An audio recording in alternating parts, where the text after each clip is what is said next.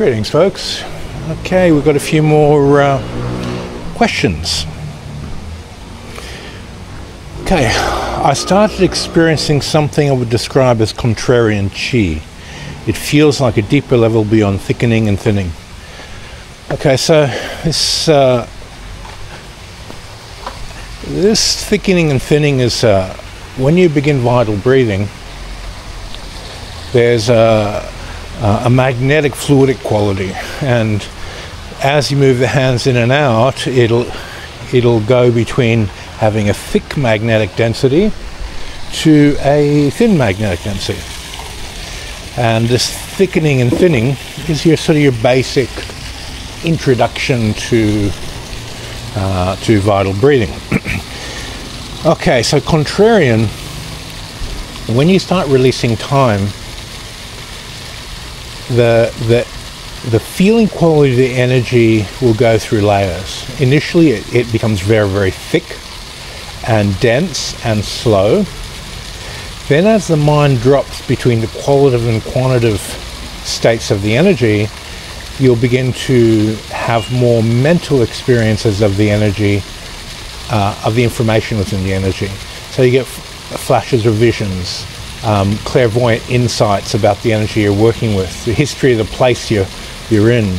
Let's say you vital breathe into someone's keys, you'll feel their energy that is in the keys, and you'll start getting flashes of the information. So we go from this thickening and thinning of the vital energy in its quantitative form, and then we go to the information underlying it, what information it is attached to and growing upon, and you have a psychometry experience with that.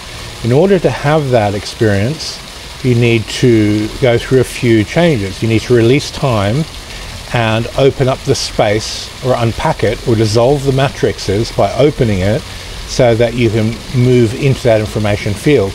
And that's what psychics basically experience. So do you recognize somehow from any form? Yeah, I do recognize that. Okay, does this concept below that resonate with me, since contrarian chi make any sense with your related practice? So yes, it does.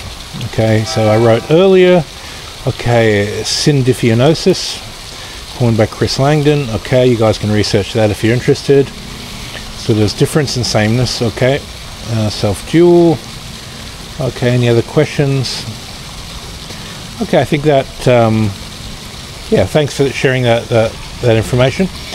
Yeah, so to sort of answer your question in a little bit more depth, if we look at a vibrational scale of development with Qigong, people start off with life force.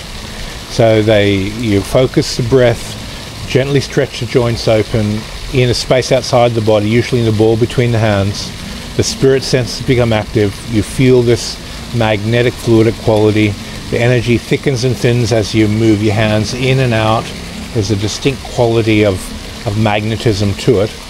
Then as you release time, that energy thickens, so you just slow the energy down as you feel the edges of that space and release. Then you start moving into the information field that's contained into it, and you basically start applying psychometry, your psychability skills. So everyone's experiences are going to be unique. If you stand in a different place and practice, you're going to release different information, the energy is going to feel different, and that's the basic door everybody steps through. Okay, Tim, I hope this helps with your question, and see everyone on the next video.